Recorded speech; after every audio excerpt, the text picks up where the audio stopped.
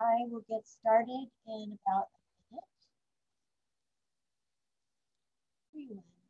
We're here to learn about employment rights for people with addiction histories with Stacy and Katie from Legal Aid and Work.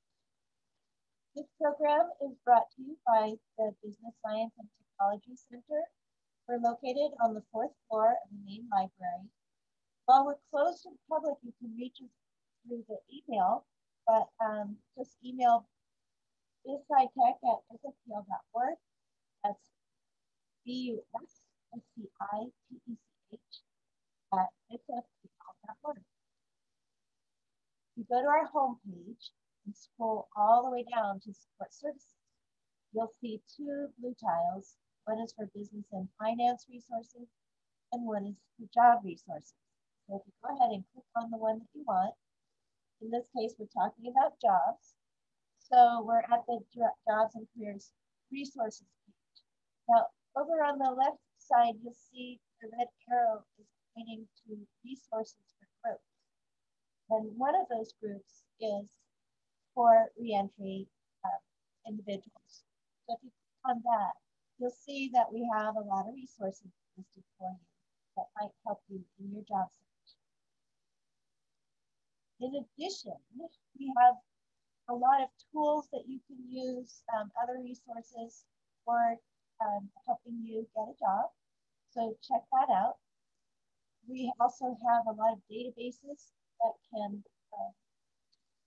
help you gain skills, computer skills.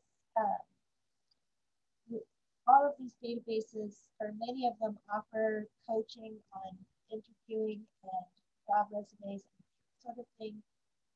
So please check out our databases.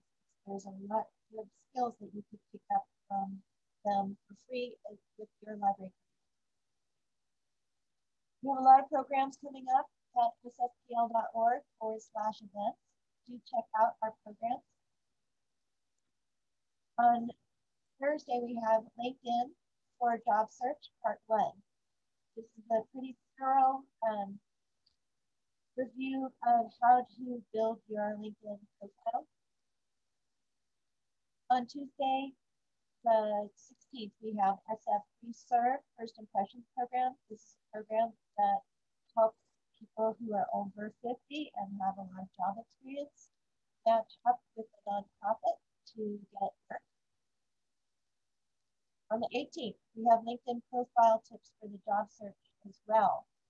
So this is another one that you can gain a lot of skills for LinkedIn and for building your profile in your job search. On the 18th, Thursday, we have a presentation from the Employment Development Department, resume writing control. Our partner, Smart Money Coaching, is offering a free webinar through March 31st, where you can learn how to manage your daily expenses, learn about investing for retirement. This webinar is free to the public. Wanted to let you know that there are tax aid volunteers that can help you with your taxes. I will send these slides out to you so you can get the information off of them. Also, Asian American community is being targeted for people scamming them on COVID-19 vaccinations. So we wanted to include this information so that you are aware that this is happening and you stay safe. We do have limited library service. While the library is closed to the public, it's called SFPL to Go. Not all of our locations are offering this service, so please check our website in advance to see which ones are offering it. You can request materials from the library and pick them up at the locations that are offering this. With that, I will turn the screen over to our friends from Legal Aid. Thanks so much. And I'm going to go ahead and get my screen sharing going here. You just bear with this. Okay. So welcome everyone. We're really excited to be here to talk to you about employment for people with conviction histories. My name is Stacy Villalobos and I use she, her pronouns. And I'm a staff attorney at Legal Aid at Work, which is a nonprofit here in San Francisco that does all employment related issues. I specifically work on issues of racial economic justice, which includes for us working with people with conviction histories. And I'm really excited to be with you all here. This is a very personal issue to me. I've had several family members who've been in and out of prison, and then, like most of us, right, had to work and find work after being released and experience barriers because of that. And I'll pass it over to my colleague, Katie.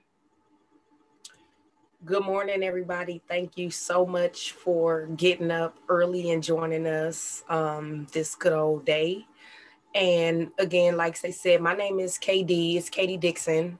I go by she, her. And as you guys can see, I'm the Fair Chance Community Organizer with Legal Aid at Work. I've been doing this for, going on 2-3 years now. I've been here a little over a year.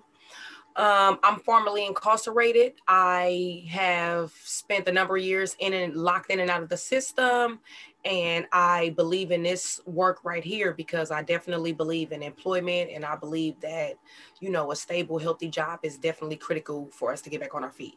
Thank you. All right, great. So with that, we're going to go ahead and jump right in, and feel free, we're a small group, so feel free to drop questions into the chat as we go and we'll try to answer them. And we're also going to save some time at the end to answer any questions.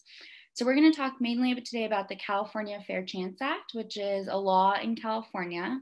And before we jump into what that law says, I want to recognize that this law was actually a product of organizing by directly impacted folks, led by a group called All of Us or None, which is a grassroots civil rights group made up of formerly incarcerated people and their family members. And so when people were coming home, they realized, hey, we're experiencing discrimination because of our records, and that's not fair. That's not okay, right? We've already paid whatever debt we had to society, and we shouldn't continue to experience this discrimination after coming home. And so after almost a decade or over a decade, just around there, of organizing and putting pressure on our elected officials to change that, we got this law. And so I just really want to recognize that this came because people who were impacted recognize this is unfair and it needs to also be illegal. So the Fair Chance Act was a law that was passed in 2018, and it has 3 basic parts. And if you only remember one thing from this presentation, that's what Katie and I want you to remember, that there's 3 different parts, and then that those parts are, it has a ban the box part, it has a fair chance process part, and it has an off-limits information part. And then we're going to talk about the details of all of those in the slides that come. But if you only remember there are 3 parts, and then you have these slides and can come back and look at the details, then that'll be great. So the ban the box part is about how most employers in California can't ask about criminal history before giving you a job offer. So this relates to the win. The fair chance process piece is around creating a process when an employer wants to take back a job offer because of your background check or because of your record. And that process is to include 2 key things: notice, right? They have to tell you that they're doing that, and then they have to give you an opportunity to respond. And then the off-limits information piece is that there are certain types of criminal history information that cannot be considered. Okay, so first section, ban the box. And when this mostly applies is at the application stage and at the interview stage. So most employers in California are not allowed to ask you about your conviction history on a job application, at an interview, or run a background check before they actually offer you a job. And so all of these questions that we're seeing on the screen right here: have you ever been convicted of a criminal offense? Check the box, yes or no. Have you ever been convicted of a felony? Have you ever been arrested? Check yes or no. That box is banned. And I know you all are still seeing these on applications because we're still seeing them, but for most employers, these questions are illegal. All right, so now we're going to do a little bit of pop quiz, and there's going to be a few of these sprinkled throughout the presentation. So I'm going to read the question, read the answers, and then I'm going to ask you to type in the chat A, B, C, or D, what you think the right answer is. So the question is, when can a potential employer ask about a criminal record? Is it A, before giving someone an application, B, on the application, C, during the interview, or D, after offering someone a job? So I'm going to count to 3 and then you can type in the answer. 1, 2, 3. All right, seeing lots of D's. Some people maybe not sure, they're not answering. Okay, I'll give you guys a few more seconds. I'll give you all a few more seconds, excuse me. Okay, yeah, so for those folks who answered D, that was right. So remember, this is the ban the box piece, right? It says when is the important part about the ban the box. You can't do it up front. You can only do it after you decide, I want to hire you because you have all the qualifications. Only then can an employer actually get to see what's in your record. Okay, so moving right along, we're going to go to the second part of the law, which is the fair chance process. And this is probably the most complicated process, the most complicated piece of it. And so this process was basically designed to make the employer reconsider, to make the employer rethink when they want to take back your job offer. Okay, so at this stage, we're after the job offer. They've said, I want to hire you, you're qualified. And then they get to look at your background check. Then they get to ask you about your criminal history, and you know, you have to disclose that. And when they look at your criminal history, the first thing that they have to do is do an individual evaluation, right? So you're more than your criminal record.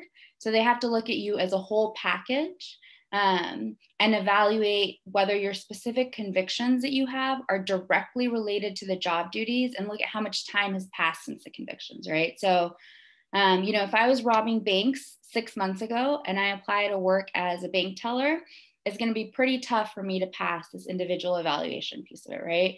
But if I was robbing banks 6 months ago and I apply to work as a stock person at a cashier at a grocery store, a stock person at a grocery store, or if I apply to work as a software engineer, right, that bank robbery has nothing to do with what my job related duties are going to be now.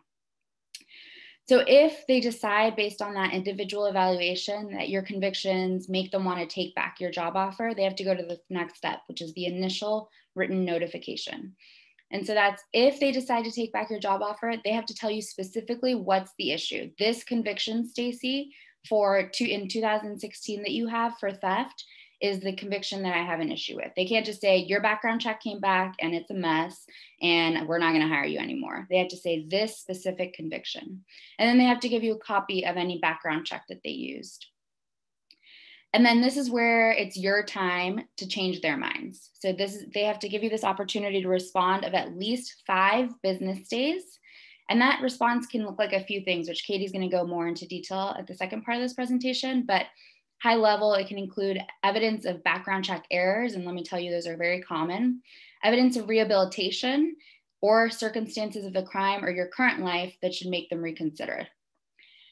And then after you submit that, the company has to do another evaluation and decide whether or not your convictions still justify not hiring you. And if they do, then they have to give you a second final written notification telling you about their final decision and telling you about your right to file a complaint with the government about their decision. Okay. So here's an example of what this initial notice can look like. And this is what it should look like. This is not necessarily what they will look like. A lot of times my clients just get ghosted by an employer, right? After they get their background check, they don't do any of the process piece. That's probably more common. But when they do it, and when they do it right, this is what it looks like. It tells folks you have 5 business days. You can include evidence challenging the accuracy of criminal history, showing rehabilitation, or mitigating circumstances, or both. And then it gives you some examples of the types of things that you can submit. And then we're moving right along to the third piece of the law, which is off-limits information. And so most employers can't ask for, or even if they accidentally get this information, use the following types of criminal history information. Arrests that did not result in convictions, except if the case is currently open. So if you were ever arrested for something and then the charges were dropped, you were never convicted of that. Or if you were arrested for something and you pled to something else and those other arrests, then you weren't convicted for it, employers can't use that. The only exception is if you're currently going through the process right now, the criminal system process, and the case is currently open, then employers can use that. If you went through any pretrial or post-trial diversion program, which oftentimes comes up with like DUIs or drug court, where there's some sort of diversion set up so that you can do something, take a class or participate in some sort of rehabilitation program that will avoid a conviction. They also can't use judicially dismissed convictions, which are oftentimes called expunged convictions. So if you've gone through some sort of clean slate or record clearing process. Same thing with certificates of rehabilitation, which is another sort of record clearing process. If you've gotten your convictions judicially sealed, employers can't use that. Or if you've gotten a pardon from the governor or from the president, employers can't use that. Employers also can't use anything that happened in juvenile court. And then employers also can't take into account minor marijuana related convictions that are more than 2 years old. In San Francisco, we also have a local law that says that employers can't take into account infractions, so anything below a misdemeanor.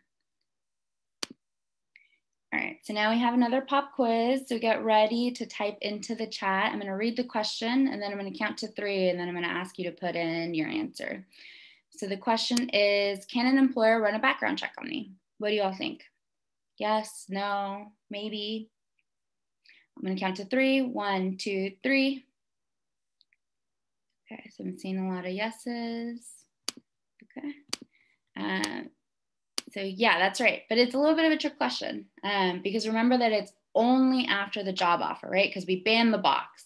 So they can't ask about it at the front end. It's only after the job offer that they can ask. Okay, I have one more pop quiz. Can an employer ask me about past arrests? I'm gonna count to 3. 1, 2, 3. Okay, I see a private message that says yes. Someone else saying no. What do other folks think? Someone else saying no. Someone else saying no, okay. Yeah, so it's no, right? But again, there's an exception unless the case is currently open, right? So again, it's a little bit of a trick question. Oops. So now let me ask you, can an employer ask you about dismissed convictions or expunged convictions as they're often called? Count to 3. 1, 2, 3. What do folks think? Someone says yes, someone says no, someone says no. Okay. So the answer is no. And that's a really good reason, right, to go through a clean slate, a record clearing process, because employers can't ask about these at all. Yeah, creative employers, so I'm seeing from Joseph, creative employers can get around these, they can Google, etc. That's absolutely right. Even if they get this information though, remember they can't use it. So if they, and now because of the fair chance process, right, they have to tell you, I'm taking back your job offer because of this conviction, right? So if they tell you, hey, Stacy, I'm taking back your job offer because I found this on Google that you were convicted of robbery in 2012, and you can say, no, look, I got that expunged, then they can't use that anymore. And yes, Lauren, this is in California. There are also other places that have similar laws, but the details are going to be a little bit different. So this is all across California, the law that we're talking about. And there's also a specific San Francisco law that goes a little bit further, but it's pretty much the same. Okay, so this is a summary of everything that we've talked about. So this is another resource for you. If you remember, you know, the ban the box, the fair chance process, and the off limits information piece, you can go back to this page, which is on our website, which I'll drop in the chat in a second, and look up, oh, here are the specifics of this. With that, I'll pass it on to Katie. Thank you so much. And again, thank everybody for joining us this morning. Navigating the fair chance process. So we are going to take a look at, like Stacy said, what does it look like to navigate the fair chance process? What is rehabilitation and all that kind of good old stuff? Let me see, next slide. Oh, right here. Okay. So navigating the fair chance process. One of the most important things to do is get ready now. And when you participate in webinars like these, you know, you're educating yourself. So this is absolutely a critical start for getting ready now, you know. And we're going to take a look at how do you continue to get ready throughout your process of navigating this? We're going to take a look at your personal statement, what that could look like, what sort of letters of support we want to be submitting when we are, responding to that notice, and what kind of criminal court documents and how they look, So we're going to take a look at this stuff.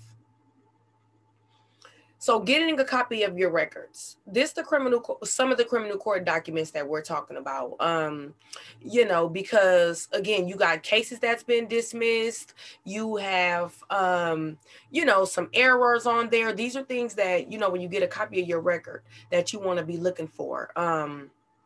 Let me see, what does that say? Or people with felony convictions banned from jobs in healthcare with... Of course not. But we're going to address that. We're going to address that though. And so, yes, how do you get a copy of your criminal court document? So that other slide, we saw that right now you can go on some of the DOJ websites and you can request your own these days. It's really not all that hard. If you can get you want to start with a local rap sheet first, and then you absolutely want to be getting your California DOJ rap sheet as well. The next most easiest way that I really just love to point out for folks is you want to ask for a copy of your background check from the employer.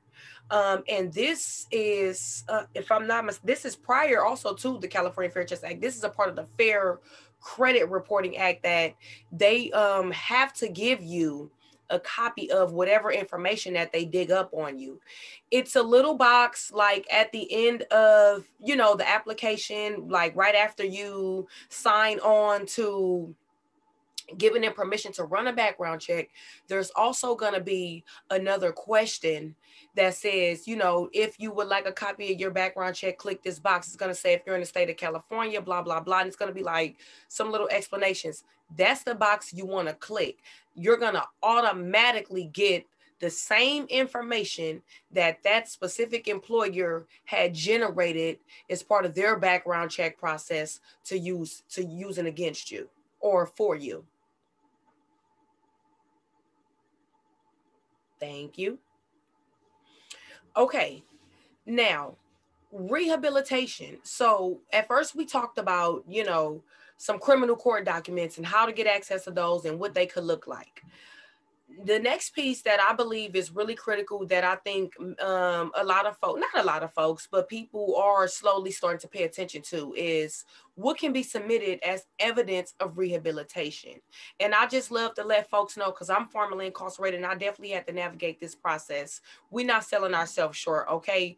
We want to be including your certificate of completion from your residential drug treatment program, okay? That is very important. Up here, you can see we got an anger management certificate up there. Right here, you see this community service worker. All that stuff you want to submit as evidence of rehabilitation. Yes, this community service login sheet is important because that shows consistency. That's showing the employer, I'm going to be here every day, on time, willing and ready to work. You know what I'm saying? Also, it's community service. It also shows that it's not just about me. I'm willing to go above and beyond, okay? And so your Solano Community College, of course, you done went back to school. You done got your GED. You got your AA degree, vocational certificate. You went through the PG&E program. You went through the construction pre-apprenticeship. You want to submit all that stuff as evidence of rehabilitation. We're not selling ourselves short. I can't express that one enough. Sorry about that. Okay, personal statement. Now, the reason why we love this template and we was definitely appreciate of getting this template from some of our other partners that we've been working with, because this can be really intimidating sometimes, the personal statement. A lot of times, for folks that just got out, or for folks that may be, maybe you had that one job for a while and now you back on the market, so now you got to redo this again. This could be a little intimidating. It could throw you off. And so this template really just gives you a nice outline on just a good structure on how you want to get something going for yourself. You want to discuss the what, when, just the basic facts. Take responsibility and show remorse. You don't want to be up in there talking about, when I was 15, I robbed the old lady, and that sounds bad. You don't want to be, telling your whole life story.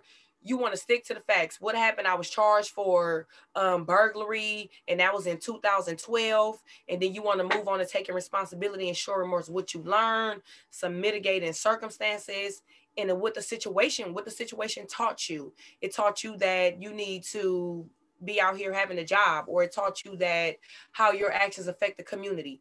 That kind of stuff is very important, okay? You want to discuss accomplishments, social and community ties. We talked about programs completed outside.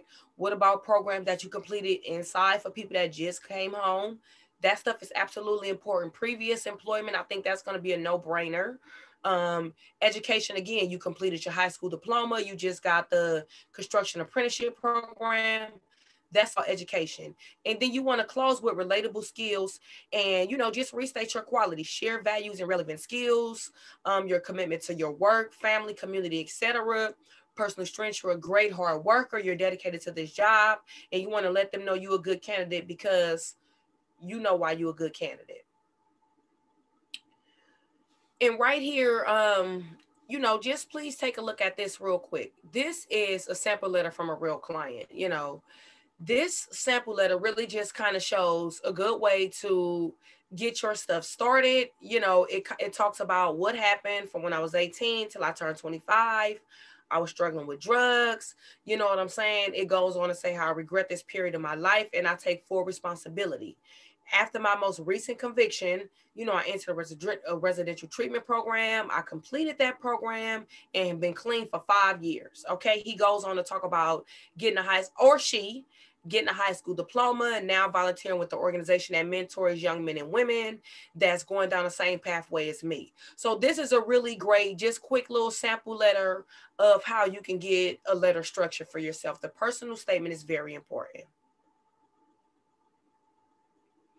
And here is another good example. And this one is structured similarly. In 2012, I was convicted for grand theft and was sentenced to 3 years. During my incarceration, this is where they take responsibility. I realized how my actions hurt others, and I learned that I need to overcome the urge for instant gratification. This person goes on to talk about how they discovered learning for technology after, applying themselves to all the available classes in engineering, grateful to have received extensive training, okay? Worked as a mechanic, and they are really excited to apply for this job and this opportunity to work for this particular company. This is a great example of how you want to end it by getting personal, what you've done, talking about your qualifications. Again, promoted after a hard year working, you excited to work for this company. That's how you want to get personal, okay? And another thing that I want to point out too, we Stacy shared the toolkit earlier while we were going through some of the other resources. The toolkit is definitely hands-on, it's interactive, it's a fantastic resource that we put a lot of work and effort into. We work with some partners and we really set this up to be super duper interactive and supportive for folks at various different stages of your employment journey, because everybody didn't just come home. You got folks as seasoned, you've been working for 5-10 years, and maybe you going for a promotion or something like that. And maybe since you've been home a long time, you don't feel like it's important to go ahead and go through a clean slate clinic because you've been home, or maybe you just haven't wrote a sample letter or something like that. So this stuff is in a toolkit. All this stuff is going to be in your toolkit. It's going to have a structure. It's going to have some fill in blank stuff. So we really encourage you all to take a look at the toolkit. It has a lot of good information, and it has a lot of stuff we're covering today. These are also just more sample letters of what you can find in your toolkit. Sample letters from service providers, folks that's providing job training, education, the stuff we talked about, volunteering. There's all sort of sample letters in the toolkit that you could take to a job training supervisor and say, hey, I'm trying to go for this job. Here's a little sample letter to help you structure a little letter to help support me. You want to make it easy for the people that you're going to ask for help. Again, you've been volunteering. We have a sample letter in there that you can go to ask your volunteer coach or your volunteer person to get a letter together for you. Again, you want to make it easy. Sometimes folks is busy. Maybe that's not in their scope of work. And if you come into them with a sample letter, That's showing how proactive you are. And again, making it easy for somebody to support you. That goes a long way. This is one of my favorite parts right here. Common violations. I think a lot of us, really, it's hard to read the background checks. Again, you don't really know how to access it.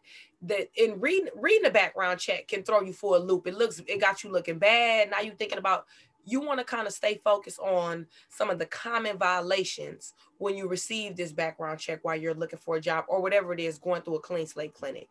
Asking about convictions on job applications is one of the common violations that you're going to encounter when you're navigating the process, okay? Conducting a background check before a conditional offer and employment is made. Again, that stuff is still happening. We know we're still seeing that in the field. It is still happening. That's illegal. Stating that no individuals with conviction will be hired, on job announcements, it says no felonies and stuff. That stuff is illegal. Those are blanket bans, and that's illegal. Considering off limits information, like convictions that have been dismissed, that's illegal. That's a common violation. The wrong process or no process at all, for taking back a job offer. That's really common. Stacy mentioned it earlier. A lot of times people get ghosted. You never hear from the employer again. An employer doesn't provide a copy of the background check. So a lot of employers are missing that step. Whether you check that box or not, they still have the obligation to, if they're going to take that job offer back, to supply you with a copy of the background check. And then employers are failing to give folks that 5 business days to review and respond to the notice. If you're paying attention, you'll get the adverse action notice and the final rejection notice within 1 day or 2 of each other. And that's illegal. That's in violation of the 5 business days. Okay. We haven't talked about some of this. So documenting potential violations. Right now, a lot of stuff is digital. You got, so you want to definitely be on top of this stuff ahead of time. You want to make sure however you're applying for the job, you want to take screenshots of your completed application. You want to be taking screenshots of the letters or whatever that you get back from that employer. Taking a photo if you are receiving something, through the mail or something like that.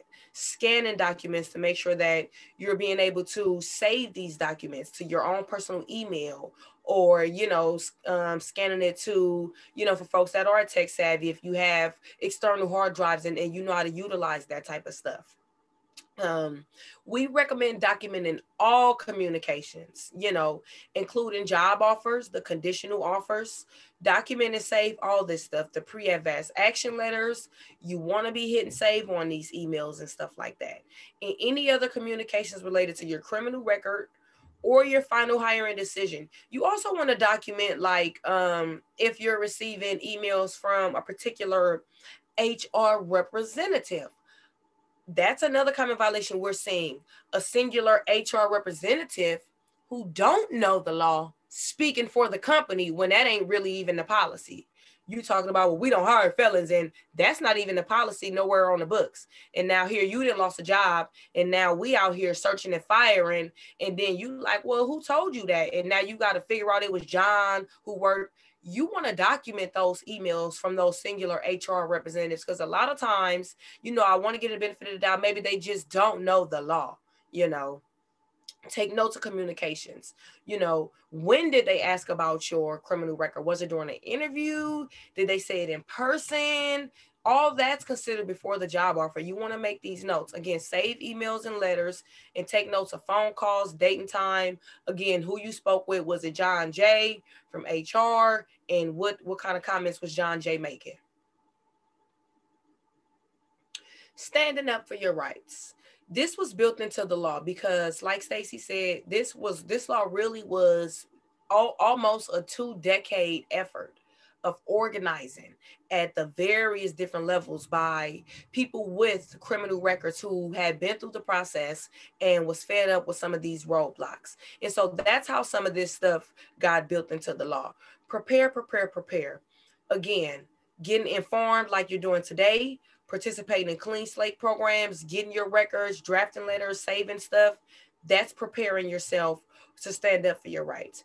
Documenting what's happening. We just talked about that. That's preparing yourself to stand up for your rights. Responding to the employer. Knowing your rights, checking for errors, and sending in your letters of support and personal statements. That's all in preparation of standing up for your rights. You know what I'm saying? And that's a component that we want you guys utilizing because, you know, it was a real fight to get this stuff included in there. And what good is the law if we're not going to exercise it, you know? And that definitely leads me to this next box, which is filing a complaint with the Department of Fair Employment and Housing. That's the DFEH, or whatever the local agency is, because some local cities have a little bit stronger ordinances in a designated like area to respond and handle these complaints. And then you also want to turn to your community. You got right now, you have 3 years, you know, to file with the DEFH. And that's important because I know in my case, when I got denied the job, I got ghosted. I was in survival mode. You know, I had only been home like a year or two. So I didn't have the time or the luxury to be going back and forth and trying to let you know this, that, and the other and trying to pull again. I needed a job. So I had to just roll with the punches and got back out there in the field and continue looking for a job, you know, and sometimes it's heartbreaking and it does throw you for a loop and it can sidetrack you when you get denied this job and you out here in survival mode, you get these bills paid. And so, you know, back in the day, I would have lost that opportunity. Now you have 3 years, so you can go ahead, get you another job, collect your bearings, get on your feet, and then come back and file that complaint against whoever that employer was. And lastly, but not least, I mentioned a little bit, turn to your community and for the support that you need. You know, all of us are none. You know, we got our Inland Empire Coalition on here. That's our folks down south. There's plenty of resources here in the Bay Area. The library has plenty of resources on there that they can share with you. Root and Rebound. There's plenty of resources, okay, that, you know, you want to turn to your community to get the support you need to stand up for your rights. Sorry if I dragged it a little. Okay. Now we built this to be interactive and we want folks to participate. And so we have a role play here, okay? And we would like a volunteer to, you know, like raise your little hand or unmute yourself to answer the question. I'm gonna go ahead and read the prompt for the role play. And again, we would like someone to volunteer. I think they have some sort of little hand raise. I think they got a hand raise option on there, or you can just unmute yourself and say, hey, I would like to do it. And if not, I'll give a practice response. Okay, so here we go. You're at an interview for a job as a forklift operator. The interview is going great, but then the manager asks you, is there anything going to come back on your background check that I should be concerned about? You have 2014 convictions for robbery and possession of narcotics. The question is, what can you say in response? What can you do after the interview? Okay, I want folks pay attention to, you know, there's some keywords in there, okay? You at the job for a forklift operator and you have convictions for robbery and possession of narcotics. This is 2021. We're going to go with this year. And remember, those are 2014 convictions. Let me see. Does anybody want to volunteer to give a practice response? We're not looking for nothing perfect. We're just looking for courageousness. Me. Uh-oh. I heard of me. Yeah, right here. How you doing, Jerry? Fine. All right. What do you think you can say in response to this?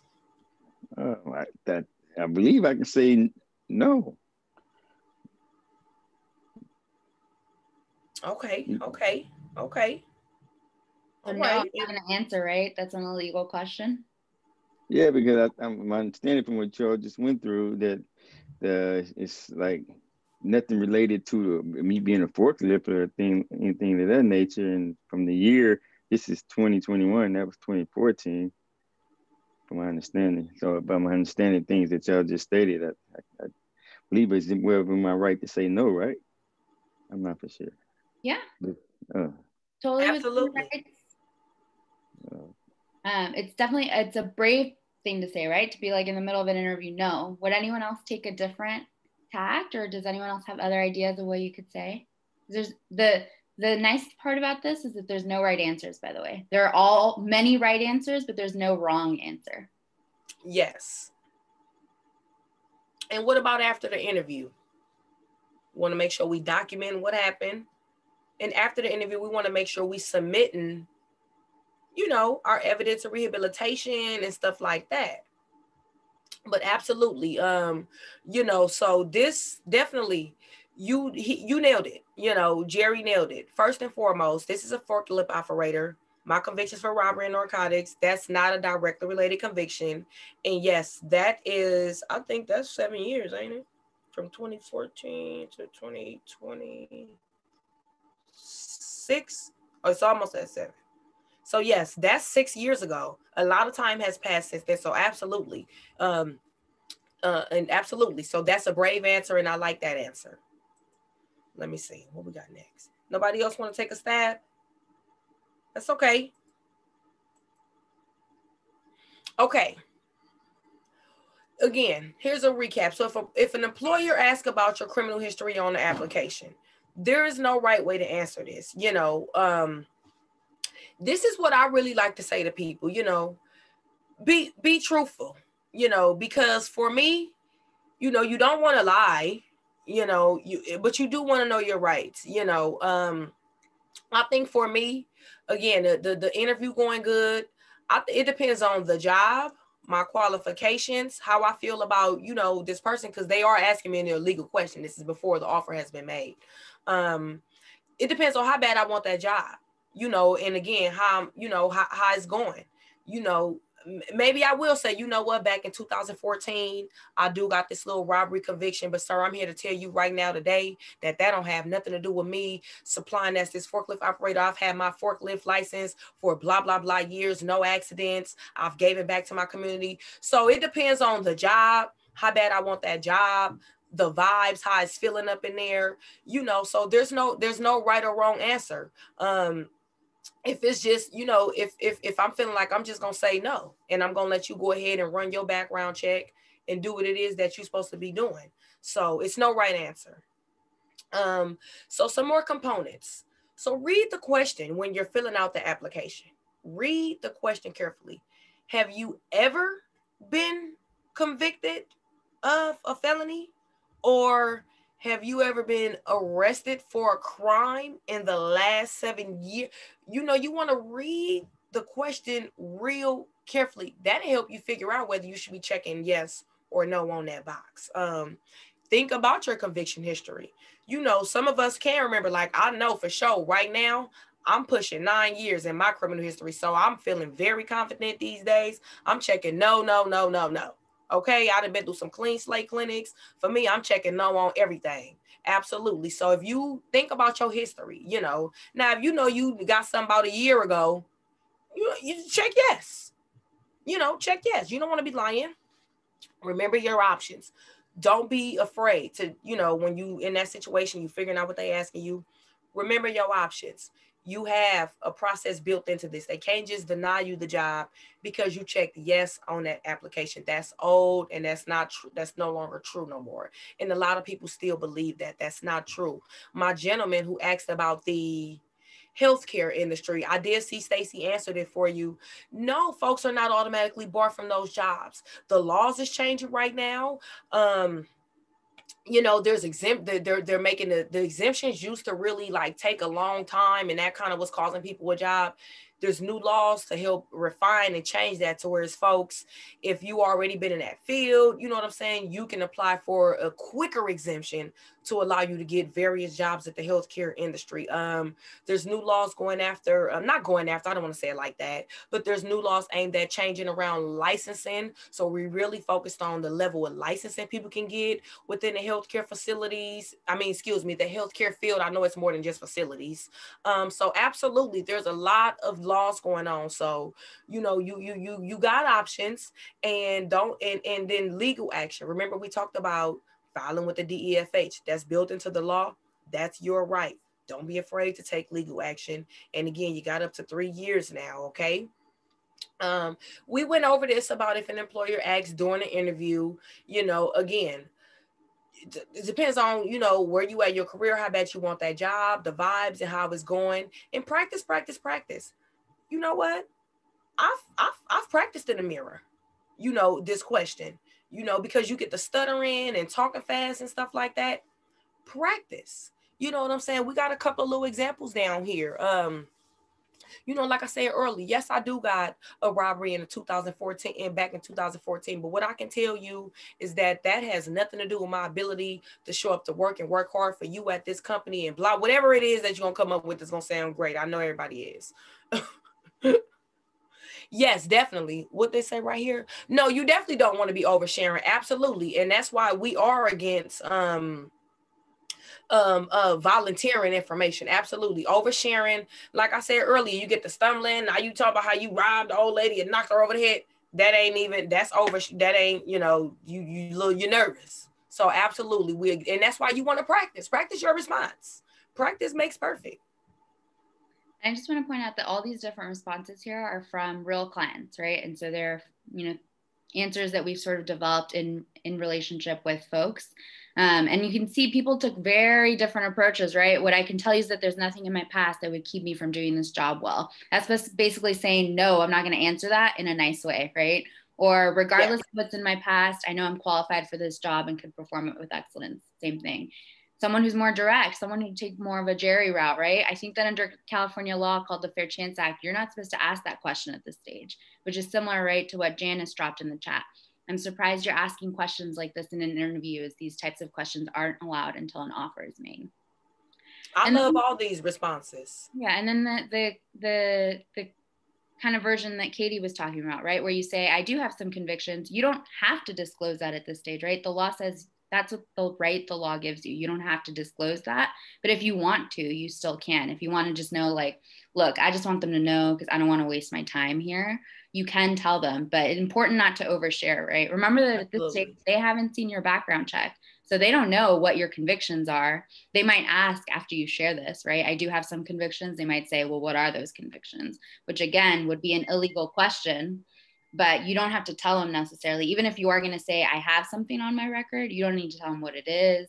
You kind of have to make all those decisions for yourself about, like, what do I want to tell them up front and what do I not? You have the right to not tell them anything. But we know that, that right might not be something that you, that's going to help you get that job, basically. So.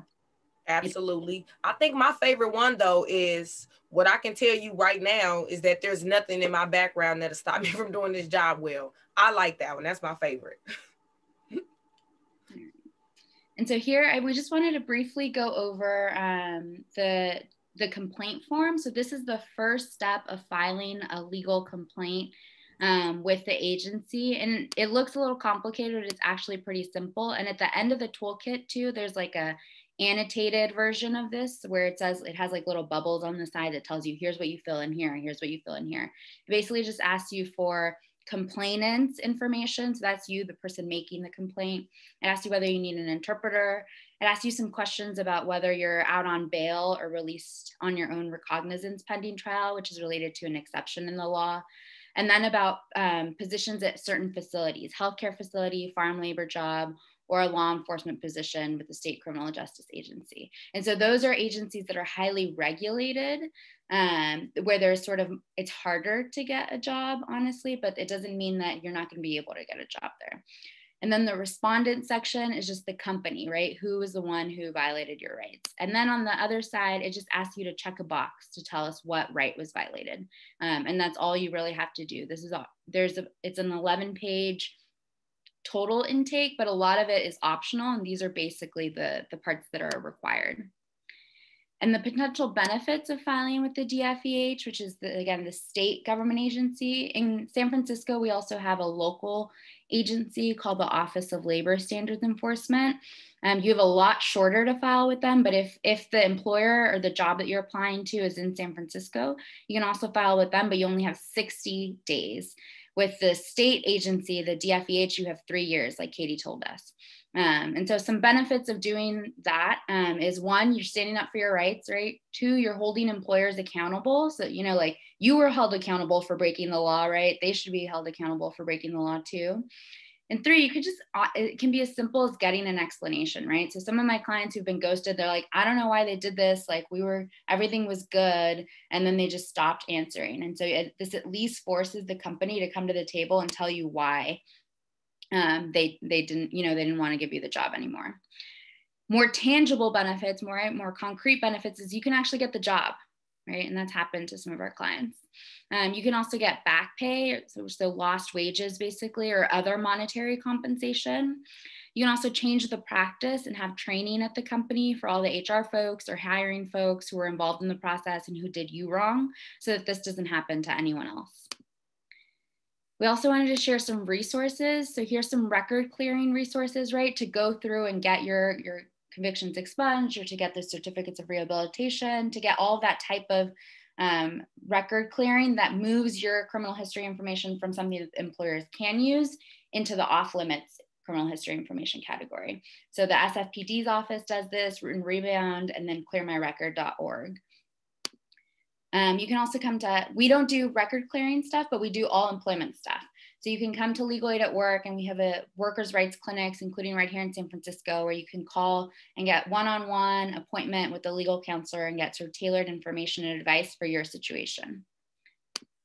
And then here's some more resources. At the top is the agency, the California government agency that handles these responses. We have Goodwill San Francisco, where you can go to for job development and help with finding a job.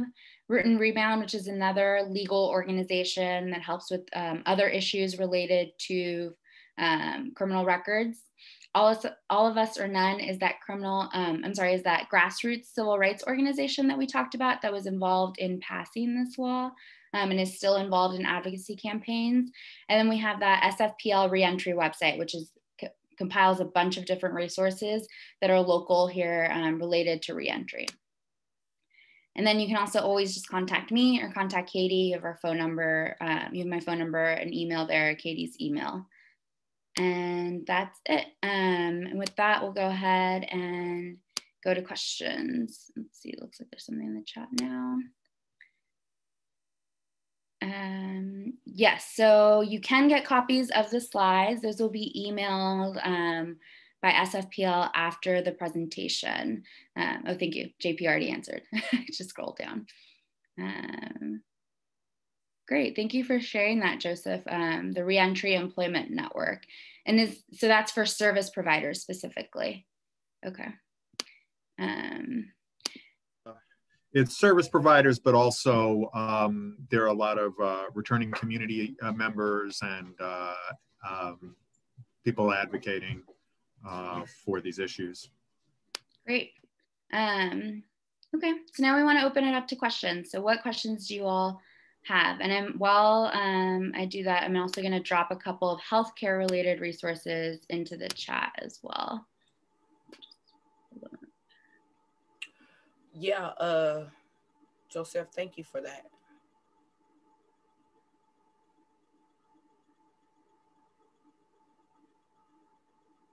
And also, if you all don't have any questions, I'll try to join if I can. Also have an evaluation, which I'm going to drop into the chat, which we asked you to fill out just to let us know what you learned from the presentation, what was helpful, what wasn't. And if you want to receive a copy of our toolkit, you can also fill that out and just check the box that says yes, and then we can mail one to you, as long as you include your email address. Yeah, I saw Jerry. I have a question. Okay. Yeah, go ahead. Me?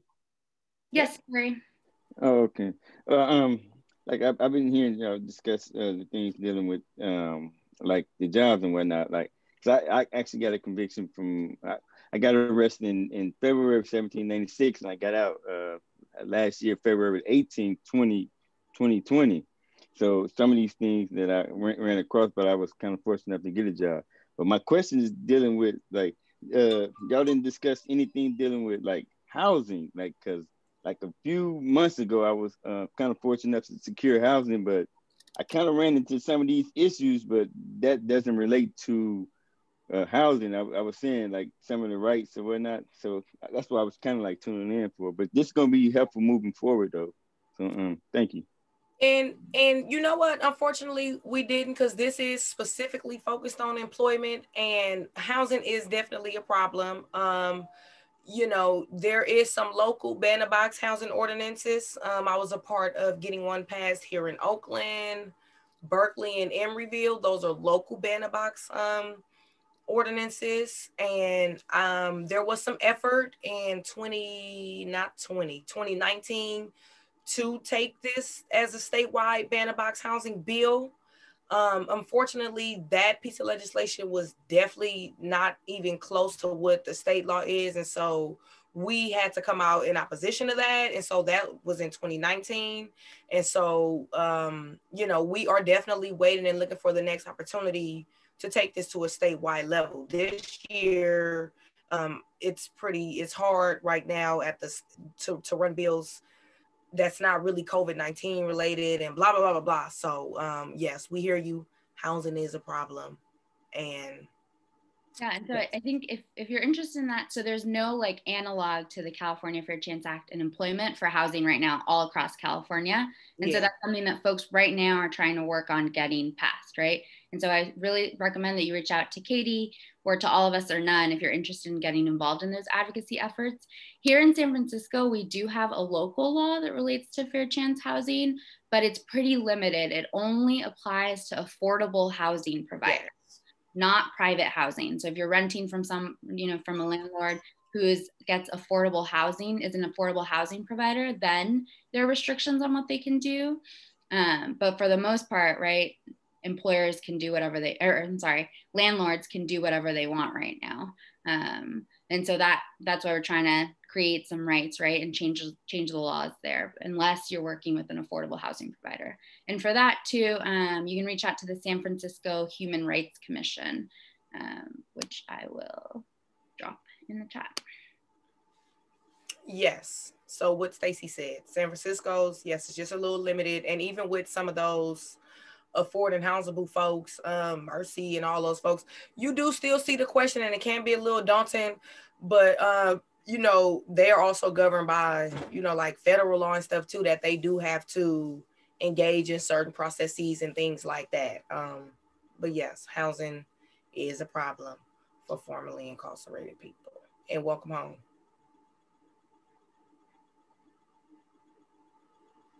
Yeah, that's right. So that's a good point, Laura. Some of the prompts that we mentioned for convictions and interviews and stuff, you can think to use for housing. They're not perfect, but they could help, right? Yeah. So the only difference, right, is that landlords, I keep saying employers because that's what I work with.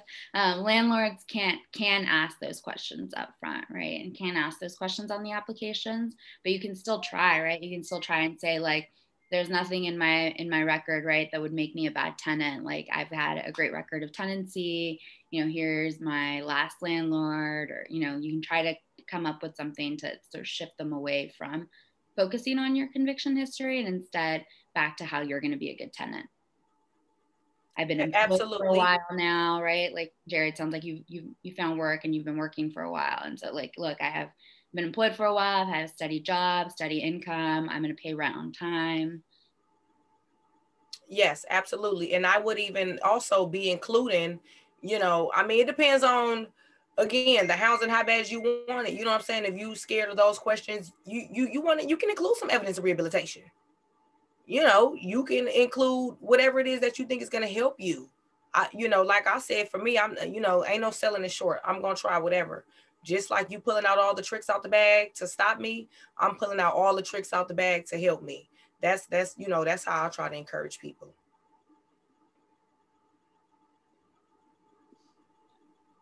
And yes, like Stacy said too, there's a lot of opportunities to get involved in advocacy. I've been involved now for, you know, going on three years now. I've been following All of Us or None though since before I was even locked up. And You know, there's a lot of changes being made. You know, if you don't know, you don't know, and you will think that there's nothing being done behind the scenes and stuff like that.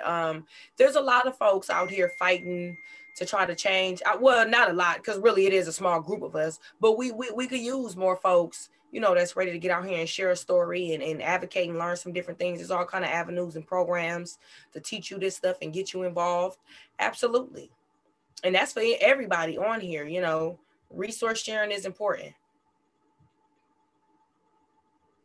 Yeah, and I dropped the toolkit again in the chat, and that has a ton of resources that, you know, we only scratch the surface of. It has FAQs like the one about, you know, what do you do if this question gets asked? It has those sample letters. It has sample personal statement letters. It has information on how to get your records. And then I'm seeing a question, can you speak more to expungement? What are persons' rights and obligations in responding to potential employers' oral or written questions about past criminal history? So with expungement, right, if you get your records expunged, then the employers aren't allowed to ask for or use that information, that specific conviction that you got expunged or dismissed, which is just another way of saying expunged, in making a decision about your record. And so when you get something, a conviction dismissed is the legal term that's actually like in the law. You technically don't have that conviction anymore, basically, is the implication of it. And so that's why, you know, the legislature, through advocacy by formerly incarcerated folks, decided, well, then at that point, the employer shouldn't be able to use that information, right, to make a decision about whether or not to hire you, or whether or not to not revoke your job offer. And so that's why it can be really beneficial to go through the Clean Slate program. And sometimes they'll still come up on background checks, right? Katie talked about how there's often errors on background checks, or sometimes they'll come up and it doesn't say it's expunged or dismissed, or it just comes up and it doesn't say anything about it. And so that's why it's important to get your records, because then you're able to show, hey, this has been dismissed. Here's my record. Here's my documents I got from my SFPD defender who helped me do that.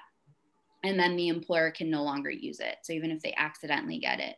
And then I see a question, but do you answer yes? Have you been convicted even though expunged? That's a great question. So read the question carefully. It depends on how the question is phrased, right? Right. If it says, have you ever been convicted? Then you should probably, if you want to answer truthfully, you should probably answer yes, or not answer at all, right? Or I've had clients, remember, one of the things that Katie told you about is that remember to know that you have options, right? You don't have to answer at all. First of all, you can just skip the question. Although sometimes if you're applying online, you're not able to skip, right? If you're applying on paper, you can skip the question. You can answer yes, but expunged or dismissed, right? You can write it in, even if there's only a checkbox. You can say yes, but conviction dismissed, right? Or you can just not answer. As a lawyer, we have to tell you to answer truthfully. If the question is phrased differently, it says, do you have any convictions for felonies? You don't currently have any convictions, right? And so then to that question, you could truthfully answer no, right? Or again, you could skip it. And yes, expunged equals dismissed. Sorry. Yeah. Dismissed is what the actual legal term. Expunged is nowhere in our laws, but that's what most folks refer to it as, which is why I keep saying both. Those are the same thing. Yeah, and then again, reading the question carefully. You know, have you ever been convicted in the last 7 years? You know what I'm saying? So you want to be reading the question carefully. Yeah, absolutely. And getting stuff cleared up and getting things cleared up and going through these expungement processes, that does sometimes change the way you answer the question. You know, let's say if I was convicted of something within the last 7 years, but I got that stuff dismissed, I'm checking no. You know, and we're going to figure out who, you know, it's a lot of gray area too. People complain about that too. You know, it's all about who is interpreting what, you know. So again, reading that question and knowing your background and going through the expungement processes and things like that. It's a lot of laws changing now. Stuff, you're eligible to get stuff dismissed earlier and stuff now, depending on circumstances. What's the new law? If you participated in the firefighting program, you can apply to get your stuff expunged stuff now. You don't gotta wait till you on and off probation, all that stuff. It's a lot of laws changing right now. Tapping into communities and getting involved with some of these different groups will help you, like, you know, learn some of the different nuances of these different laws. I want to just be confident and say the majority of people on here have heard of the automatic expungement law that passed. I believe that was last year now, AB 1076. So, you know, learning the nuances in these laws and what can be automatically expunged and when and things like that, and what you qualify for specifically. You know, it's a lot of laws changing for the good. We're just not hearing about it on the news because all they want to talk about is the EDD fraud. But yeah, there's a lot of laws and positive stuff changing that's really aimed at helping folks get jobs. And the same thing too, housing. No, the law ain't no ban a box of housing, but the same thing goes. If I done been through these expungement clinics and you asking have I been convicted of a felony in the last 5 years, I'm putting no. Because I know I've been home about 9. I've been through the clinic. I'm putting no. You know, so it's all kind of benefits and stuff changing for the positive out here. I know we passed 11. I got to get ready for I got another meeting at 11:30. Yeah, so feel free to, I'm going to drop my email in the chat. Thank you all.